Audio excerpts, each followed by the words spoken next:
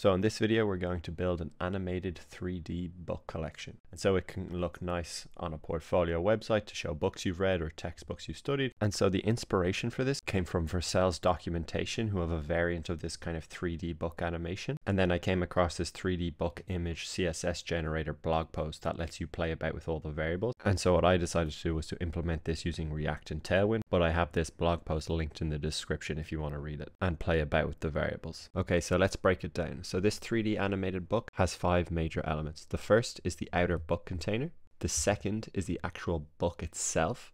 The third is the front cover. The fourth are the pages. And the fifth is the back cover. So it's super simple, and let's jump straight into the code. So what we have here is a simple VDAP hooked up with Tailwind.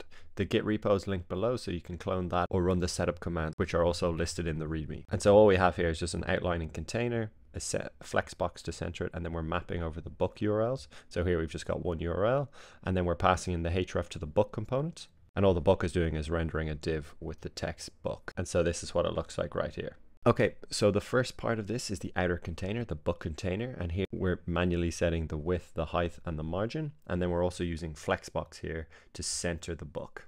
And we also have this class perspective 900, and so what I've done here is I've added an add utilities function to the plugin section, and so this will allow me to define classes which can then point to CSS properties. And so here we have the CSS property perspective with a value of 900 pixels, and so this class enhances the visual depth of the book when it animates between different states, so in our case rotating on mouse enter and leave, and this adds up to make the 3D animation of the book cover appear more natural and smooth. Next is the book element itself, and I forgot to mention, if you want the tooltip to appear when you hover on a Tailwind class name, download this plugin. It's really helpful to tell you which CSS properties your Tailwind classes are referring to. So again, in this inner book element, we are manually setting the width and height. We're also setting the position of relative, which will be used for the other elements, so the front and back cover as well as the pages, which will be positioned absolutely to this element. Next, we have this preserve 3D class name, which has the class name preserve 3D pointing at the transform style CSS property with the preserve 3D value. And so what this does is that when it's applied to an element, it ensures that all child elements maintain their 3D positioning relative to the parent. And so rather than being flattened into the plane of the parent itself. And so simply put, it plays a critical role in the kind of CSS 3D transformations. Next, we have rotate Y 30, and again this points to the Tailwind config file, and so what this is doing, it is applies a CSS transform property that rotates the element by -30 degrees around the Y axis.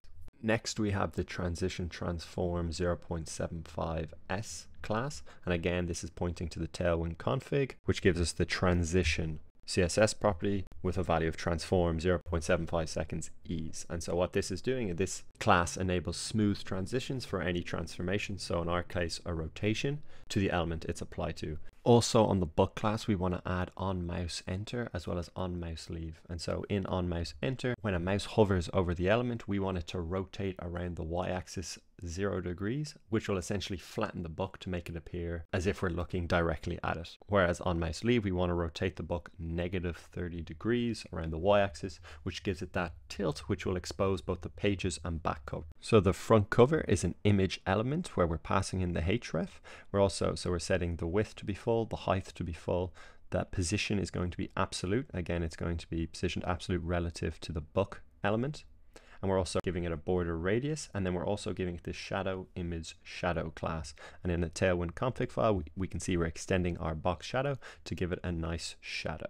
So if we jump over to our app, we can see we've got this front cover, and then when we hover over it, we're flattening it out, which is caused by that on mouse enter. But as you can see clearly, we're missing the pages and back cover, so we'll define those now. Next, we've got the pages element. We're giving it a background color of pink 500 just so we can see it clearly for the moment. Then we're also giving a height of the book here, 260 pixels, but then we're also negating 2 × 6 pixels, and the reason for that is because we don't want it to be the same height as the actual book itself. We want it a little shorter. Then we're giving it a width of 50 pixels, and then we're offsetting it from the top by 3 pixels, and again it's absolutely positioned to this book element here. And then finally we've got the page transform, and again what this is doing is pointing to our Tailwind config file. And so here we have the transform CSS property with the first value being translate x, calc 200 pixels minus 50 divided by 2 pixels minus 3 pixels. And so what we're doing here is this initial translate X transformation moves the element horizontally. And so that we're taking the width of the book here, so 200 pixels, and then we're taking away the width of the pages divided by 2, and then as well as 3 extra pixels. And so those 3 extra pixels give us more of a view of the back cover.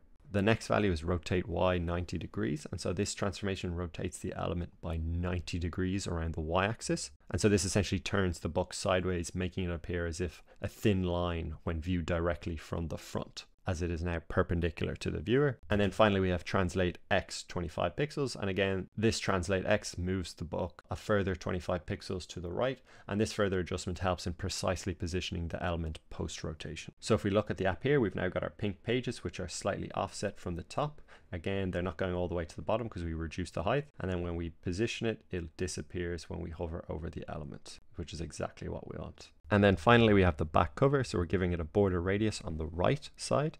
We're giving it a background color of a very dark, almost black color. Again, we're setting the height and width to be those matching the book and the book container.